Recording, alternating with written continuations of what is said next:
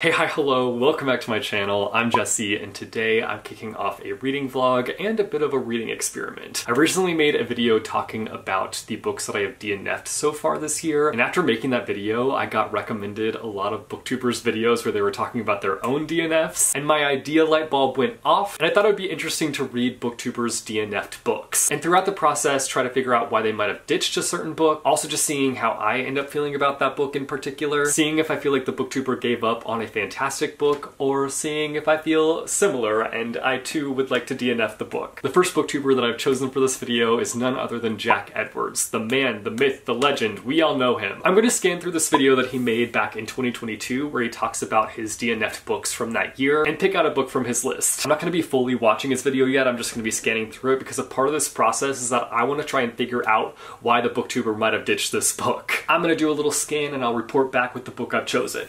I'm a little shook by the book on his list that I chose, just because I feel like this book in particular is a book that I feel like Jack would like. Me, having not even read this book, thinking that he would like it, I don't know, there's just something about it that I feel like he would like. Consider me shocked to find Pachinko on Mr. Jack Edwards' list. But I'm also really glad it's on his list because little old me has been wanting to read this book for so long and I've never been able to like carve out time for it. So the time is here, it's Pachinko time. This is my copy of the book, but you might be more familiar with this cover. Pachinko follows the different generations of a Korean family who find themselves living in Japan in the 1900s. It starts in the 1910s and goes into the 1980s, and we explore kind of that backdrop during that time. I honestly don't know too much about this complex relationship between Korea and Japan. I know that it is very complex though, and I feel like this book explores it in depth, but mostly we are following this family and their growth over time. I'm really interested to see if I can kind of pinpoint what might not have worked for Jack with this book. It's also very likely that Jack was enjoying this book when he read it, but like maybe he got distracted by another book and just set it aside and never came back to it. Obviously, a DNF does not always mean that you will never come back around to a book. Either way, I'm really excited to like finally get the chance to crack into this book and see what it's all about. I'm definitely going to be starting this book this evening. I don't have too busy of a day.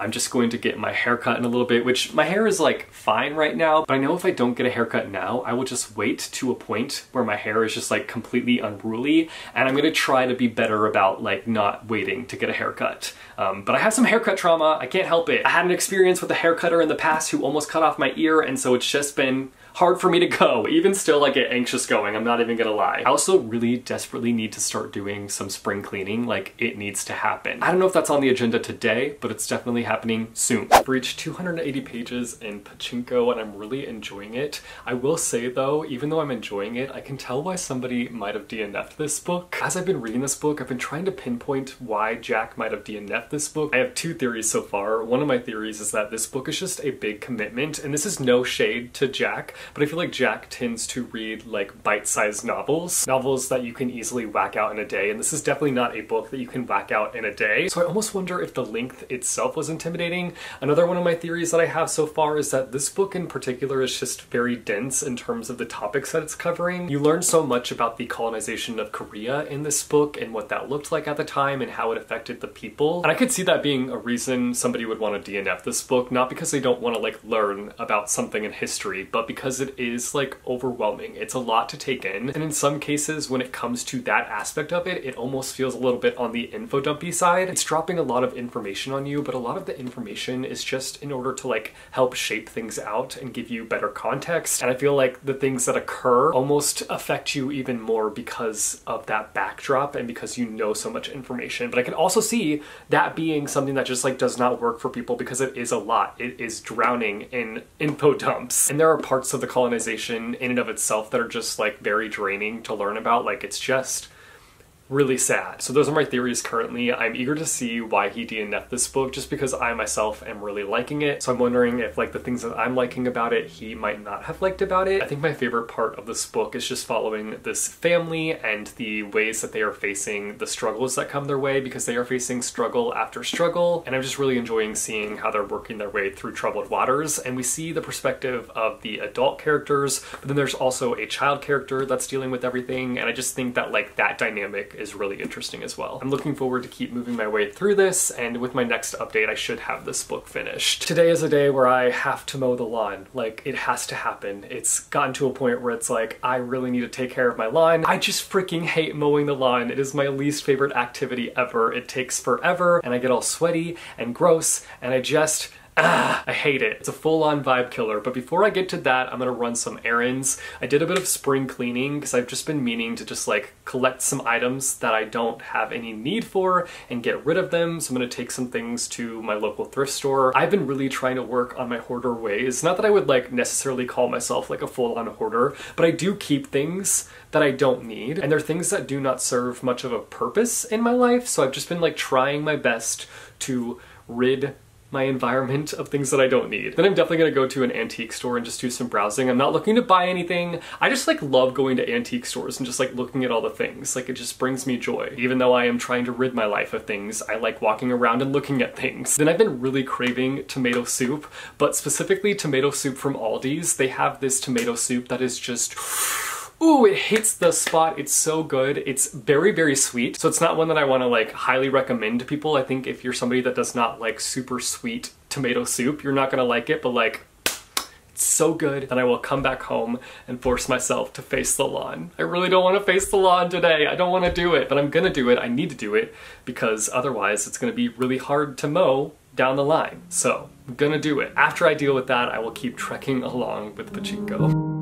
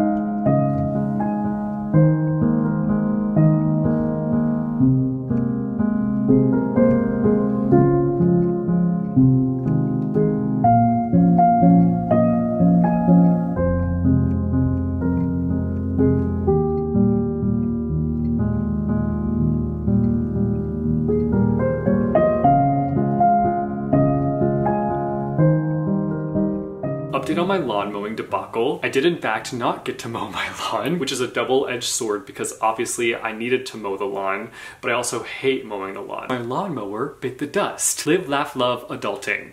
Not. So anyway, that's the update on the lawn. I know that you guys wanted that update, but the update that you're really here for, I finished Pachinko and I have a lot of thoughts about this book, both good and bad. Like I feel like I really enjoyed this book, but there were also elements that I didn't enjoy. But here's the thing, the parts of it that like I didn't necessarily enjoy are parts of it that I also enjoyed, and I'll get into that. What I mean by that is that the historical bits were really interesting, and I feel like this book does a really good job of just like giving you all the information you need to know on the conflicts between Korea and Japan, and that element of it I really enjoyed. But at the same time, I felt like the historical bits also in some ways like held the book back, caused it to drag a bit, and just at times made this book feel like a chore to get through. It sort of overloads you with information, and it's not easy information to take in necessarily. Like it's not like happy-go-lucky fun information, like it's like devastating times. If you know nothing about the conflict between Korea and Japan, this book opens up the floodgates on all the information that you need to know in a somewhat accessible way. I will say, it is overwhelming. Like, it's not easy to take in. But I think it is something that is important and that you should learn about, whether it be through this book or just by google.com. But it was one of those situations where it's so conflicting because there were times when it was like really positive and I was really glad to like be learning all this information, and then there were times where I was like, this feels like it's so much work to get through. Having that as the backdrop to this story following a very complex family in terms of its origins and the secrets that they hold really pushes this book to explore really complex emotions, really complex topics, and just shapes out this book in a way where it feels very real. Like the family that we explore in this book, they just feel like a real family. Like I'm leaving it being like, did I just read a biography on a real family? Like that's how I feel. I loved seeing the evolution of this family, even if it was hard to swallow at times. All that being said though, I can see why this is a book that somebody might DNF. I feel like you have to be in a really specific mindset when you read it, and you have to go into it like knowing what you're about to inhale. Like I would not want to go into this book not knowing knowing kind of what to expect. Overall, I think I would give this book like a solid 4 out of 5 star rating. Like, I really enjoyed it. I really enjoyed my time reading it. It did take me a lot longer than I was expecting it to, but I also just enjoyed the process of reading it. It's one of those books where when I finished it, I felt like fulfilled. I felt very satisfied. My one theory as to why Jack DNF'd this book remains the same as what I mentioned before. I do think that Jack like favors short books, and that's not me being like shady and saying that. There is nothing wrong with enjoying a shorter book. This one is not only large in length, like it's 531 pages. It feels so much longer when you're in the thick of it. I do genuinely feel like this is a book that Jack would enjoy though. Like, thinking about the books that he's read, obviously I don't have like a catalog of every book that Jack has read in my head, but like I feel like the style of book that he likes, I feel like he would enjoy this, but I think it would be overwhelming to somebody who favors short books. So I'm really interested to see what his reasoning is as to why he DNF'd this book. I'm gonna watch his video and see if I'm correct about his reasoning. I'll report back. I'm back. In Jack's exact words, I literally wrote this down, "This book was just too long for me." Boom. I'm pretty much winning the game, you guys. As if this video concept is a game, but if it were a game, I'd be winning. He also said though that he was reading it during a chaotic time in his life and it was like hard to focus, which I totally understand. I feel like I've DNF'd books with that same reasoning before, and he felt like Pachinko deserved his full attention, so like mad respect for that. He also said though in the video, which this came out in 2022, he said that he was planning to read it in January, I assume January of 2023, so I'm actually going to look up on his Goodreads potentially and see if he ended up finishing reading it. Okay, it brought up his like status update, and his last status update was January 4th, 2023, and he was 83% done with it, and that was the last status update that I see. Like, I don't see a review or anything, so I don't know if that means he DNF'd it, but like his last status update was, "Oh no, why did this book stop being good in the final third?" So it seems he did try to read it again, and it did not work for him, which again is understandable. I will say that like the build up to the last bit of the book is a bit much, so I could see why it would deter somebody, but I still think it was worth it. I still enjoyed my time with it. Honestly, I'm kind of glad Jack DNF'd it because like it pushed me to read the book.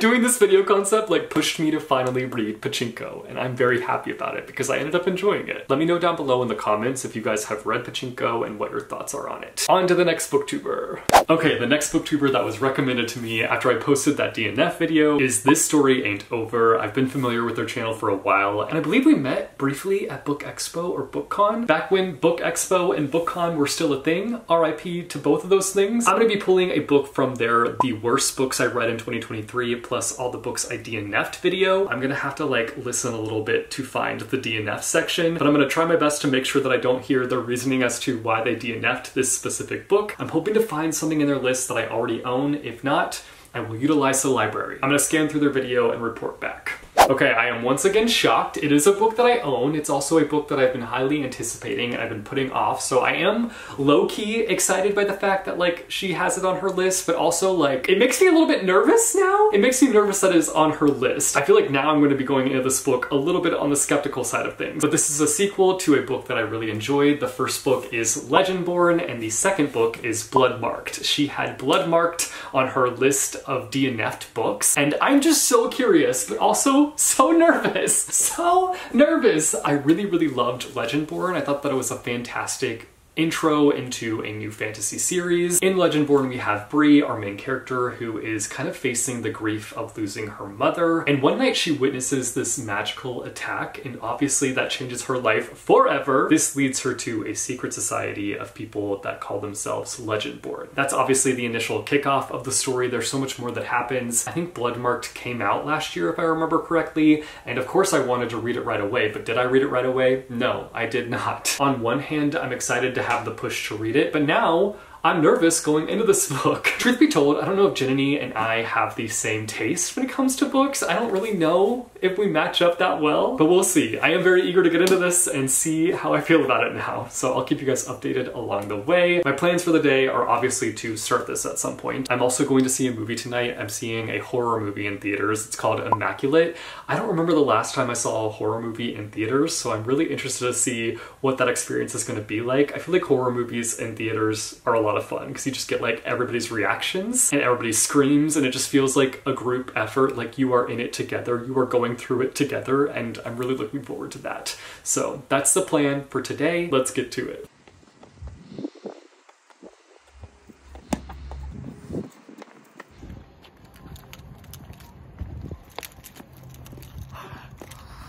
I'm about halfway through the book. I'm on page 294. I had a rough night's sleep the other night and I ended up just getting up and just powering through more of this book. This has been a rush. I feel like the author is just like unloading a truckload of like politics, action, and chaos, just dumping it all on the reader, me being the reader in question. It's been quite a bit of a thrill for me so far. Like, I've been really enjoying the process of reading this book. I'm not gonna sit here and say that it's perfect yet, because like there are a few elements that I'm not so sure how I feel about. I will say it's not like as enchanting as the first book, but I also didn't expect that going into this book because I feel like the second book can never have that same quality. I feel like the first book, you're being introduced to the world, you're being introduced to the characters, and you're kind of setting the stepping stones for what's to come later on. And that feeling will almost never be replicated in the rest of the series. Like, that's what the opening book is for. But so far so good. I'm going into the second half cautiously optimistic. Why I think somebody could DNF this book or would DNF this book is because there are a lot of things that are being brought up in this book that are a bit hard to swallow, but I love when a fantasy book does that. I love when a fantasy book takes real world things, which I feel like fantasy does this often. I feel like I'm saying it like, fantasy never talks about things that we face in the real world, but I feel like fantasy often does that. But I just like the way that this author is approaching those topics and those things and the way that they are exploring them. I feel like I'm trying to be very vague in talking about this because obviously this is a sequel. I don't want to like ruin anything for anybody who hasn't read this book yet. But with that being said, I feel like that is a reason as to why somebody might DNF this book. It's not necessarily like a happy-go-lucky fun time. Like, there are serious things being explored throughout this book, and like if you're somebody who is just like not in a mindset where you can like take that on, I feel like that could be a reason why somebody might DNF this book. That's my only theory so far. I can't think of anything else that would like have me DNFing this book. It could be a situation where it just like comes down to preference. Like, maybe she just wasn't enjoying this book as much as she enjoyed the first book. I don't know. I don't know the situation. I'm still trying to figure that out. I'll let you guys know if I come up with any more theories. I saw Immaculate the other night. It's a horror movie. I truthfully did not know what I was getting myself into. I hadn't watched any trailers or anything. I just knew that it involved nuns and Sydney Sweeney. That's all I knew going into this movie. And I wasn't necessarily like scared while watching the movie. Like, there was never a moment where I was like terrified, but it's just like such a tense story. Like, it just was so tense. Like, the whole time I just felt like I was on the edge of my seat. Again, not scared. There were just so many like intense things happening, and it just like, it was not an enjoyable movie watching experience. Like, I'm glad that I saw it, but it's one of those situations where I feel like I will never watch this movie ever again. Like, it's a one-time thing for me. I would not enjoy watching it again. There's a specific scene with fingernails that like is ingrained in my head. Ingrained, and it's like, I just can't do it. It's too much. It's too much. I went to the library earlier and checked out a few things. I guess I could show you guys what I checked out. Let me go get my stack. I forgot that one of the books that I got from the library is a little bit embarrassing. I just need to own it. It's a Minecraft Let's Build book. I've been getting back into Minecraft lately, and honestly, it brings on the cozy vibes. I cannot even be mad at it. I got this book called Game On. This is a gamer romance book, and it's by the author of The Love Con, which is a book that I read and loved. It's one of my favorite romance books. I got this Twisted Wonderland manga. I've been really intrigued by the Twisted Wonderland series by Disney. I had to get on a waitlist for this one and it finally came through. So I'm looking forward to reading this one. I don't know, I feel like this is just gonna be like a silly goofy fun time, but I love a silly goofy fun time, as we know. Then I rechecked out this book called Beloved Beast. I recently started a nonfiction reading vlog, and this is the first book that I'm reading for that vlog, but I've been kind of like slacking when it comes to actually taking the time out to read nonfiction books. So I'm gonna work on that vlog hopefully soon. I'll update you guys on my final thoughts on Bloodmarked after I finish it.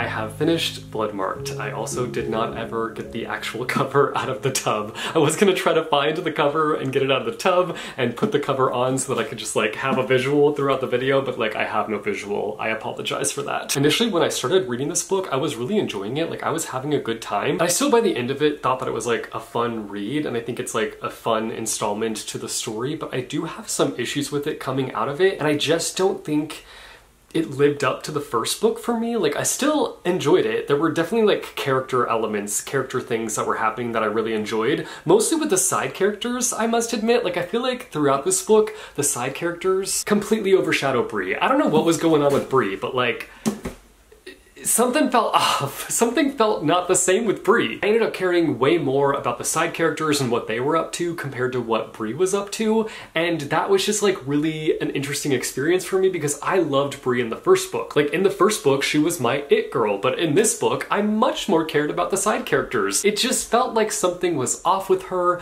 She didn't feel the same to me, I guess. Like there was just something personality-wise and also choices. Some of the choices that she was making, I was like, girl, what is going on here? The Bree in book 1 would not be making these choices. Something that I mentioned when I read the first section of this book is that I really liked the pacing. I really liked all the things that were happening. Like it felt like there was so much happening, but like the deeper I got in, I was like, okay, there is a lot of things happening, but are these things that are happening purposeful? Do they have purpose within the story? And like, yes, there were things that obviously were like pushing the plot forward and like getting us somewhere, but then there were things that like weren't really developing the plot that much, so I just feel, I have iffy feelings. I have such mixed feelings about this book. It definitely started to fall into second book slump for me, which was my fear. I still really enjoyed it. Again, like I had a fun time with it. I'm not leaving it being like, this was the worst sequel ever, but it wasn't the best sequel ever either. Also, I know that this is a YA book. I know it's young adult, but it implemented like very YA cliche-y things,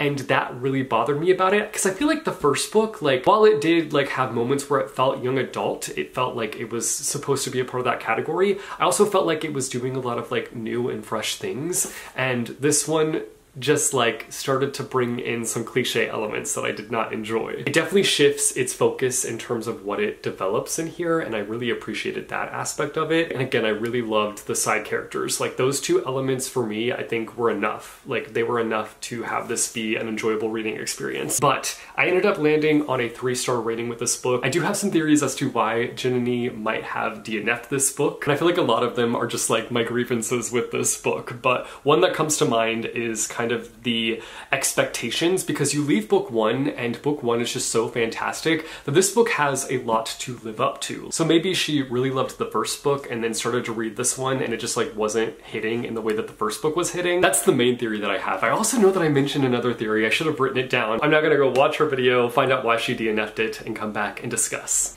And we're back. I feel like I was a little bit right. There was one element that I wasn't able to guess, but that's because it was like a personal situation. She said that she started reading it when she wasn't in the right headspace for it, which I can totally understand. I feel like there's been several times when I've just had to DNF a book just because like I wasn't ready to take it in, or like I had something going on that was like really stressful, and the book that I was reading was stressing me out even more. So I can understand that situation for sure. She also said that she felt like it was overcomplicating things that were brought up in the first book, which I can kind of understand that. I feel like there were definitely elements that could have easily been simplified. Then she felt like it was kind of slow in expanding the world. I feel like I had a bit of a different experience with this book because it felt like so fast-paced and rapid for me, so I didn't really feel that same way, but I can understand that perspective. And then she said she didn't feel like this book had the same spark as the first book, which is basically what my theory was, so I'm right, I got it, okay, I guessed right. Except there were other reasons that I obviously could not pick up on, so I am low-key glad that Jenny had this on her list because it pushed me to finally pick it up and read it.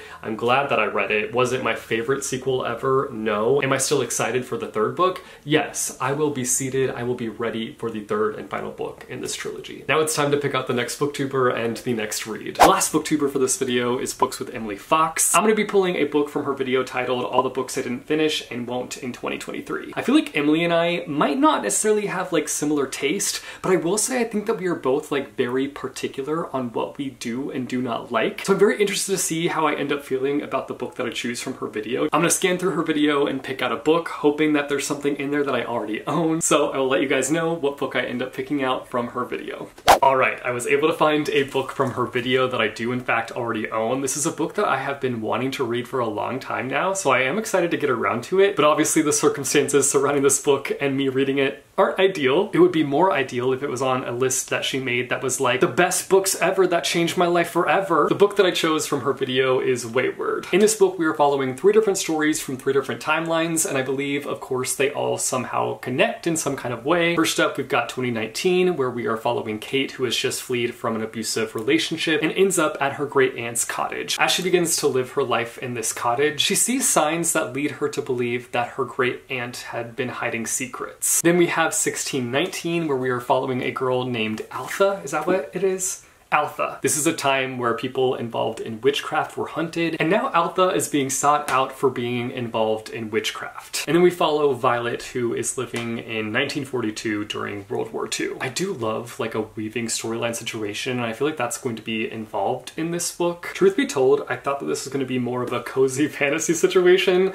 but I feel like that's not going to be the case. Not going to be the case at all. But I'm very excited to see how I end up feeling about it. Let's get started. It's time for reading.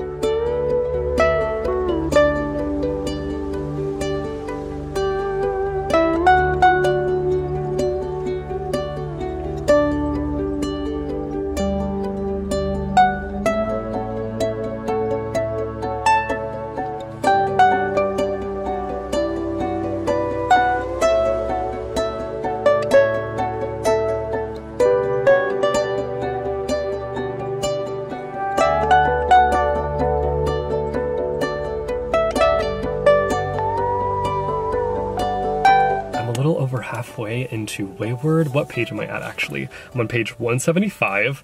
I'm enjoying it so far, but it's not exactly what I was expecting it to be. It's a lot darker than I was expecting, I'll say that.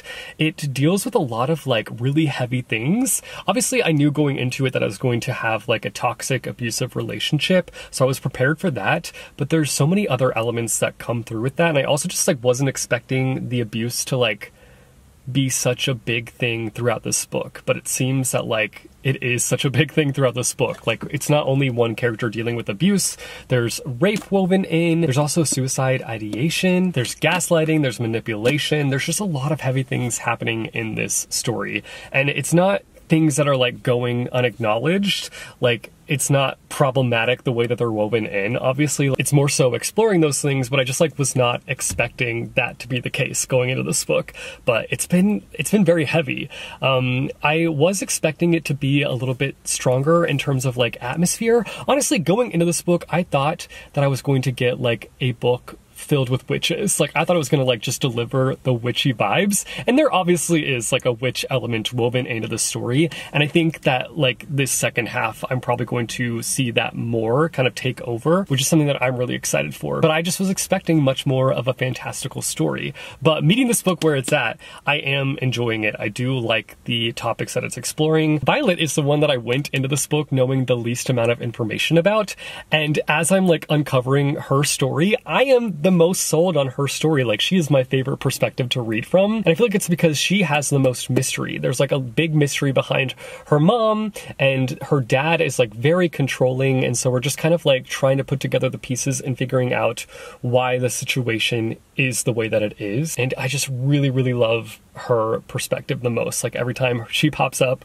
I'm like, wow, this is so good. But again, that's not what I was expecting to happen going into this book. So I'm loving that like unexpected element. I think the main reason that I can think of right now for why somebody might DNF this book is because of how heavy it is. Like the entirety of what I've read has been heavy. So I can imagine that just being a lot for somebody, especially if they're not prepared for that going into this book. And it's very detailed. It's not like it just like shies away from going there. Like it delves deep into these topics and explores them, which is just a lot. It's a lot to swallow. And I can see that being a reason why somebody is just like, I just can't do this. I can't read this book. I also feel like it's not the most compelling book, truth be told. And I can see that being a reason why somebody might put this book down as well. Somebody might DNF this book because like not every storyline is necessarily compelling, or they might find one character more interesting than the other. And to have to like wade through other perspectives is never really that enjoyable. Like who wants to do that? Nobody at all. I'm definitely planning on finishing off this book this evening, so I'll share my thoughts with you in the morning.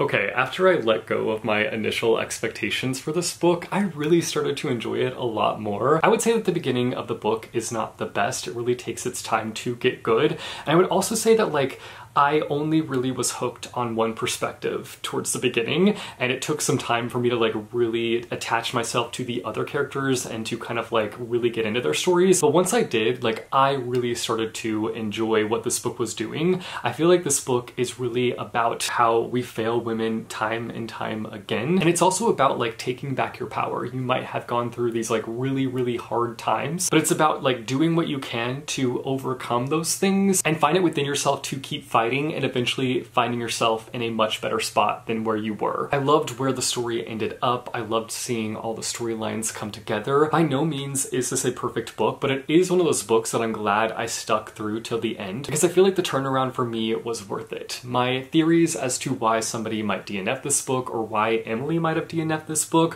one is that it does deal with like a lot of heavy content. There are tons of trigger warnings to be shared with this book. Ones that come to mind: sexual assault, rape, suicide ideation, abuse, so there's lots of trigger warnings going into this book, and just knowing that alone, you know it's gonna be a heavy one. And then also my other theory is again just like not enjoying all the perspectives, like maybe only having one perspective that you really connected with. Sometimes that can be enough to have you just being like, nope, I'm not gonna do it. I'm dropping the book. I'm now gonna watch Emily's video and finally find out why she DNF'd this book and just come back and compare our thoughts. Alright, I watched her video and here is what she had to say. First up, she only made it 18% of the way through the book, which I can understand why like she maybe not have been able to like make it farther in. Like I said, it isn't like the most compelling book. Like it's not necessarily one that like hooks you right from the start, and it took a while for me to really find myself invested in the story, and I also like had a hard time with the perspectives. Like not every perspective was interesting to me. In fact, there was only like one really interesting perspective and the other perspectives got more interesting later on in the story. So it did take some time to like hook its claws into me. But because she only made it like 18% of the way through the book, she doesn't have many thoughts for me to go off of, which is fine. She did mention the fact that people told her that this book had problematic content within it, which if you consider like depictions of certain things problematic, I can understand that. But like the things that are woven into this story are not like glorified. Like the rape and abuse and all the things that happen are not like romanticized by any means. In fact, it's much more about these characters like taking back their power and honestly like karma, like letting karma do its thing to these people that have hurt them in some kind of way. Unless I like missed something rather problematic, which if you guys have read this book and you feel like it was problematic, definitely let me know down below in the comments, because obviously I want to be educated. I don't want to just be like, this book is not problematic when there might be problematic content. I just didn't pick up on it. I'm open to hearing your thoughts, your perspectives, but I didn't pick up on anything problematic unless we're talking about just like the depictions of the abuse that was happening in here. Then like I can understand that. I feel like if it was problematic, it would be glorified and romanticized, but like it wasn't. It was very much so being like, this is not okay, and we're gonna do something about the fact that it's not okay. That's all I really had to go off of in terms of Emily's thoughts, but I will say that like, I do understand why somebody would DNF this book. We have reached the end of this video. We have reached the end of this reading experiment. I really enjoyed this process, and it was really nice to read some of these books that I've been meaning to read for the longest time. So I'm glad that these booktubers like pushed me to read these books, even though the circumstances were a little bit questionable reading their DNFs. I was afraid afraid that I was gonna have me DNFing these books, but thankfully I was able to get through each and every one of them. And I did overall enjoy them. I feel like Wayward was my favorite. Then Pachinko, I think. I think Pachinko would come next. And then Bloodmarked. That's how I would tier rank them in my head. Let me know down below in the comments if any of you guys have read any of these books and what your thoughts are on them. I want to hear from you guys down below in the comments. If you have not read these books, then just let me know down below in the comments the last book that you DNF'd, and maybe I'll do a video where I read your DNFs. If you like this video, be sure to go and hit that like button. If you want to see more bookish content from me, be sure to go and hit subscribe or go and hit that bell icon and you'll be notified every time I post new videos. As always, thank you guys so much for watching. I hope your day is bright, that tomorrow is brighter. Keep reading what your heart desires, and I will see you soon with a new video. Bye.